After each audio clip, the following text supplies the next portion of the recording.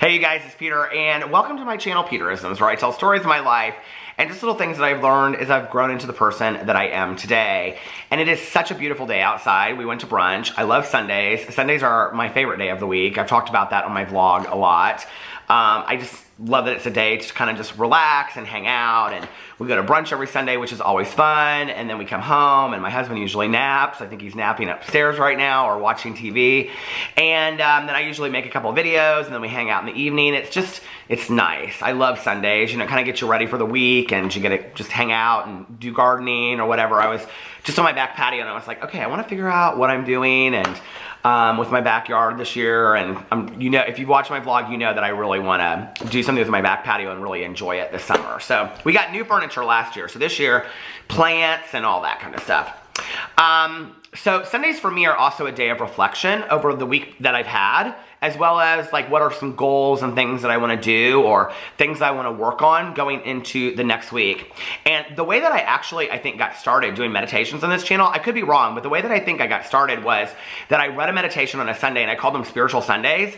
And I said that every Sunday I was going to do some kind of like spiritual talk on here, and that doesn't mean anything religious, because I think there's a huge difference between religion and spirituality. And you know, in 12-step programs, there's kind of like a joking saying that religion is for people that are afraid of going to hell, and spirituality is for people that have already been there.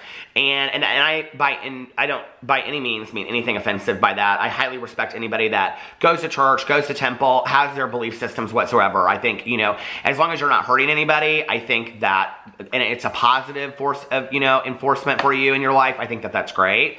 But I do think that there's a difference between it. And I think for me, the difference is that spirituality is something that is of my soul. It is, you know, of who I am as a soul, not as a human being, if that makes sense. That I'm very much, you know, a spiritual person having a human experience, if that makes sense.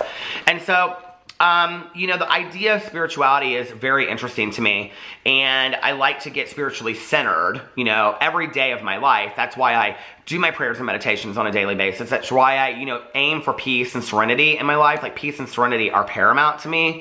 But they're not a luxury for me anymore in my life. Like, they're something that I have to be able to deal with the rest of the things that happen. That's why I read so many of these books, and that's why I enjoy reading them on here. Sundays are good for me. Like, I don't even know that anybody in my life, like my husband or Tanya or anybody, would know that that's what I do. But often on Sundays, you know, I'll take time in my car, or I'll sit down and I'll just kind of think about the week that I had, and, you know, what things could I have done better? What things could I have worked on? What was my part in certain things? I take inventory over the week that I had, and then I kind of look at the week ahead. And I'm not talking about making lists of, like, you know, cleaning the house and doing this and doing that. I'm talking about, what do I really want the next week to look like? Like, who do I want to be as a human being? Do I need to work on being kinder? Do I need to work on smiling more? Do I need to interact with my husband more? You know, do I need to be more patient with my dogs? You know, do I need to reach out to some people that I haven't talked to in a while? You know, because I think often we'll say, oh, we haven't heard from Judy Smith, or we haven't heard from Sally Joe, or whatever, when the reality is we don't reach out to people as well sometimes. I have to be better at those things, and I want to work on continuing to be the best version of myself that I possibly can be. So for me, I have to be aware of those things, and awareness is key. And awareness is looking at the things that I didn't do the week before and maybe improving on them the week ahead. And so I like to do that on Sundays. I like to do that at the end of every night as well, which is why every night, you know, I do my prayers, my meditations, and I do like a, you know, little inventory before I go to bed on who I was that day. And still, I'm not, you know, like, there's still, and today's meditation is about imperfections, and still, I know it's hard to believe. I know many of you out there think that Peter Monn is perfect. I'm here to tell you that, no, I'm not perfect. I have a few faults, just a few. I have many faults. I make mistakes all the time. You know, I think to err is human. I think that's what life is about. I think it's about falling on your face and making a fool of yourself and hurting people along the way, and realizing that you can take that pain, you can take that hurt, you can take the scraped knees from falling down, and you can have growing pains, and you can grow into a better human being. I think that's what it's about. Very rarely in my life, and I will say I have met a few people like this, very rarely have I met people that I think act in a way that is so impressive upon me but they haven't gotten there by like not learning any mistakes, if that makes sense. Like I know a lot of people that I look up to that are role models to me, that are mentors to me, and they're usually people that nobody would ever guess. Like when people say like, who's one of your role models? If I said to you, well, so-and-so that goes to my home group that I've known for 20 years, like you guys wouldn't even know that. And if you said, well, why? And I'd say, well, I mean, like, he has a great relationship with his wife, he's very respectful of everybody, like do you know what I mean? Like, and I'm just totally pulling this out of thin air. I'm making somebody up in my head. But like, those are the people that are role models to me in my life today. Salt of the earth kind of people.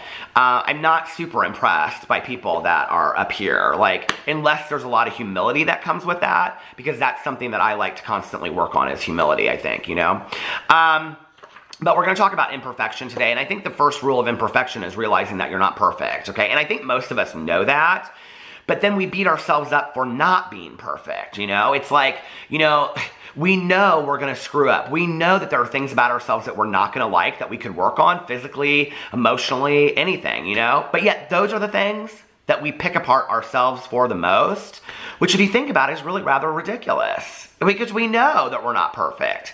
I mean, if I said to you, okay, in all honesty, do you think you're perfect, okay? Put you, like, last moment of your life, do you think you're perfect? You would say, I think 100% of people out there would say, no, I know I'm not perfect, right? But then we beat ourselves up for not being perfect. It's ridiculous. It's absolutely ridiculous.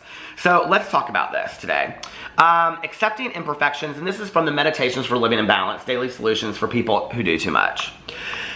This is why humility, the knowledge of our own imperfections, is so important. And that is why spirituality goes on and on and on. A never-ending adventure of coming to know ourselves, seeing ourselves clearly, learning to be at home with ourselves. Ernst Kurtz and Catherine Ketchum.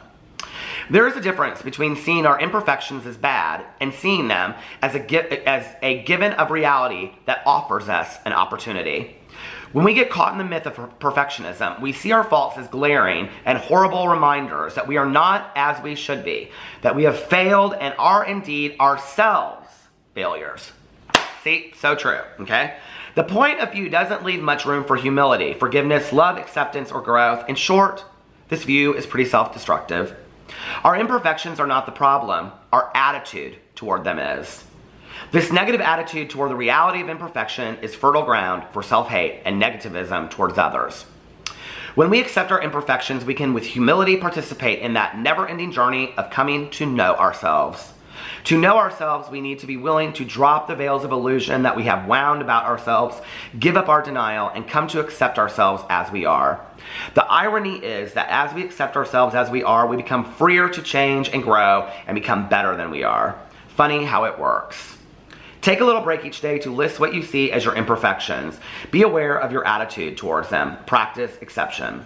Now, practice acceptance. I want to go back here and I want to read this last paragraph. When we accept our imperfections, we can with humility participate in that never-ending journey of coming to know ourselves. To know ourselves, we need to be willing to drop the veils of illusion that we have wound about ourselves, give up our denial, and come to accept ourselves as we are. The irony is that as we accept ourselves as we are, we become freer to change and grow and become better than we are. Not accepting who we are, but that acceptance makes us better than we are. Funny how it works. So when we stop beating ourselves up for not being these perfect examples of what the world should look like, which I have met a few people that think they're perfect, or I think put out attitudes as if they're perfect, but they fall short of being perfect, and I hate to tell them, okay?